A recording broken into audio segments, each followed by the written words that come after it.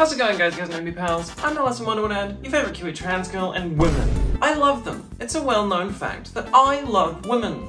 Tall ones, short ones, slim ones, curvy ones, smart ones, deadly ones, strong ones, long ones. All of the above, really. And I know you do too. We are become human. Lover of women. And so naturally, today we're going to rank them. Why f*** around? Let's get started. Marie Curie. I mean, this one's S tier, it's not even a question. First woman to win a Nobel Prize, discovery of radioactivity. I would give Marie Curie a big hug if she wasn't terribly irradiated. Mariah Carey. For f***'s sake, if I have to listen to All I Want for Christmas Is You one more time, I will smile and giggle because I'm full of Christmas cheer. I'm a jolly little Christmas elf and I think Mariah Carey is just great. She's gonna get a C. Margaret Thatcher. I think my opinion on Margaret Thatcher is best summed up by this random meme from like 2017. Margaret Thatcher's dead. F. Eleanor of Aquitaine, one rich bitch from the Middle Ages, and at different points in her life she was both the Queen of England and the Queen of France. Despite those being possibly two of the worst countries on the planet, that's pretty baller. She also didn't get her head cut off, which was pretty rare for a queen of the time, so I'm gonna give her an A. Morgan Freeman, not very good at being a woman. F. Robin Williams was actually surprisingly good at being a woman. C. Jane Austen, not much to say. Intrigue, drama, paper, letters, ink. Do you get what I'm saying?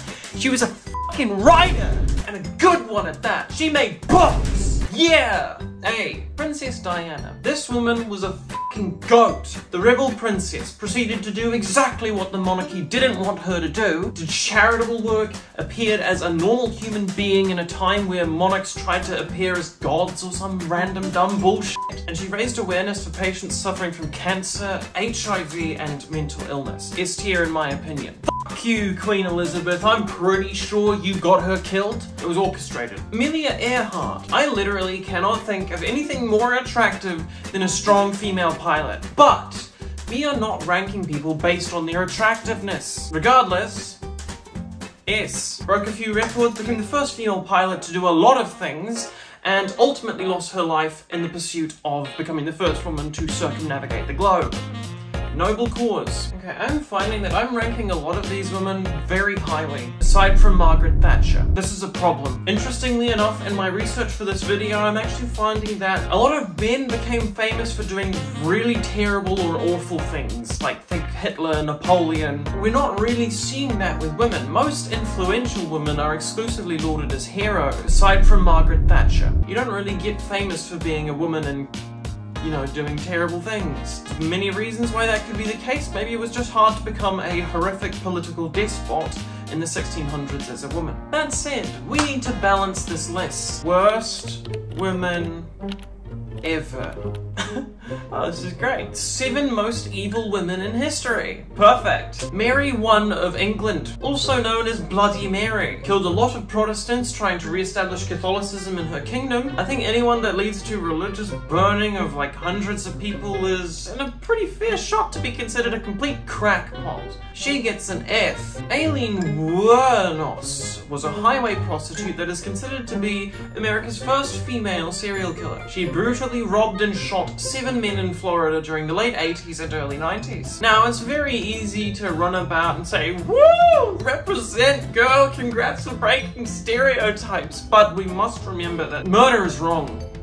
Murder is not okay, even if it breaks stereotypes, okay? So this woman, she gets an E. Myra Hindley is considered to be the most evil woman in British history. Along with her partner Ian Brady, she carried out the Moors murders in the 1960s. Together they kidnapped, sexually tortured and murdered 5 children and teenagers. What the f***? F. Tom Cruise. Remarkably terrible at being a woman and also a Scientologist. That f***ing L right there. Amelia Diane. That's a lot of dead babies. F. Countess Elizabeth Bathory. Thought she was a motherfucking vampire. She was accused of torturing, mutilating, and killing around 650 women between 1585 and 1610. Even though there was substantial evidence against the Hungarian Countess, she never faced trial because of her family's influence. That's just boiler pits of F. Can she go lower? Can we put her lower than F? Because that's like really fucked up. 650 people? She bathed in their blood to prolong her youth? What is this? Did this actually happen? That's fucking nuts. What? Cleopatra. Possibly the most famous female ruler in history. Pharaoh of Egypt. In fact, the very last one. Had an affair with possibly the most famous male ruler in history. Julius Caesar. And also some other guy called Mark Antony. I don't know who he is. I assume he's powerful. She was literally living in Rome as Julius Caesar's mistress at the time he was assassinated. And it is my belief that she took part in the plan and turned him into a little fucking pencil thing full of knives. Don't know what that meant. Don't know where I'm going with this. Some say she was a sassy bitch. No, I'm kidding. Some say she was the most beautiful woman to ever live. But others say that that's more of a fantasy and it was her charm and conversational skills that led to her being so famous. Very intelligent woman. Either way, a real class act. But also a monarch, and I don't really like monarchs. I kind of view monarchs as being a little bit morally bankrupt. Morally ambiguous at best, so I'm gonna give Cleopatra a generous B. Why don't we move on to some modern influential women? Emma Watson seems like a cool chick. Outspoken against J.K. Rowling. Wrote a series of very successful children's novels, but ultimately completely lost her mind and has devolved into spewing random, meaningless, hateful drivel to people on the internet that really don't care. F. Emma Watson. A. Billie Eilish. I think her music is weird, but she's done well for herself. History of political activism, and I think that's pretty cool. Truthfully, we are all the bad guys, aren't we? Cardi B. Just kind of comes across as a little bit of a cunt. Also more or less admitted to drugging men, which is a little bit fucked. F. What the fuck is this? I had a good spread on men ranked, but with women, it seems they're all either A, S, or F. What is this? Rihanna, another successful musician, but I have heard tales of her being quite difficult to work with. D. Colleen Ballinger. Let me apologize for everything by making a song about grooming children. I'm a lonely loser that just wanted to f*** children. Finster. Really bad at being a woman because he is in fact a boy. Get it right. F. Susan Wojcicki. I cannot pronounce her name, and I'm also quite confident that YouTube has gotten significantly worse during her reign as CEO. Her iron-fisted rule will come to an end one day. When I take over Ohio, I will extend my glory to the headquarters of YouTube, which is in whichever city is on screen right now, because I don't actually remember it off the top of my head.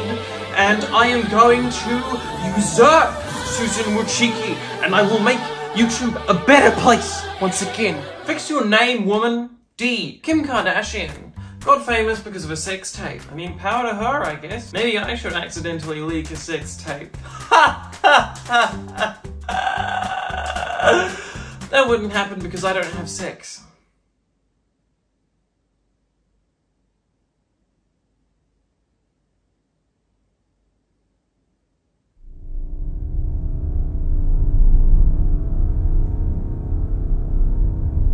Belle Delphine. Okay, hear me out, alright? Because I don't give a fuck about how she looks or her demeanor. I think Belle Delphine is a fucking genius. She played the social media game flawlessly, perfectly, milking her neat neckbeard fanboys for every cent that they're worth. Generated so much hype, absolutely blueballed the shit out of them, saying that she was gonna make porn, finally released some semi-naughty stuff, made bank, and then just f***ed off. Yeah, that's awesome. That's so badass. Like, fuck you. Give me your money and let me go retire and live the rest of my life without having to work a single day. I think she's best summed up by this comment on one of her Pornhub videos. And yes, I googled Belle Delphine porn to make this video. And yes, I'm jealous. Controversial take, but I'm going to give her an S. The business side of my brain is extremely turned on. Ada Lovelace. Made computers and stuff. Very intelligent woman. S. U. Very good at being a woman. Excellent stuff. Hey, hard stuff. Unless you're a boy. Or an envy. Both of which are extremely valid, but very bad at the quite simple, defined skill of being a woman. So, oh my god. I didn't realize how many fucking women there were, okay? I feel like I've been ranking for ages. How many fucking women are there? Tell me, computer. 50%? Fuck. There's like 4 billion people. Okay, to end this video, we're gonna go into a more general type of ranking. We're gonna rank body types, baby. Woo! Here we go. Tall women, S. Short women, S. Medium height women, S. Curvy women, S. Slim women, S. Chubby women, you guessed it, S. Smart women, S. Relaxed women, chill. Big boobs, muscular, rakish, military, barista, hawk nose, trans, gay women. I am gay for women. What can I say? I'm Alice in Wonderland and I love women. We all love women. I can't imagine what kind of monster wouldn't like women.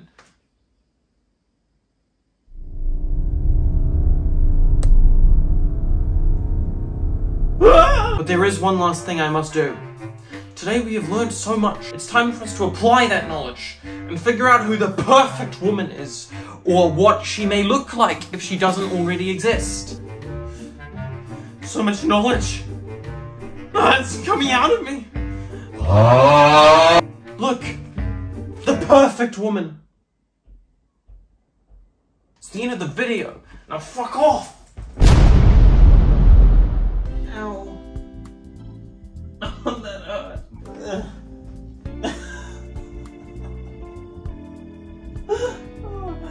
Oh, that was a mistake.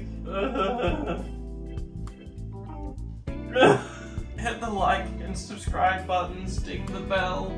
If you want to support my channel, my buy me a coffee link is in the description.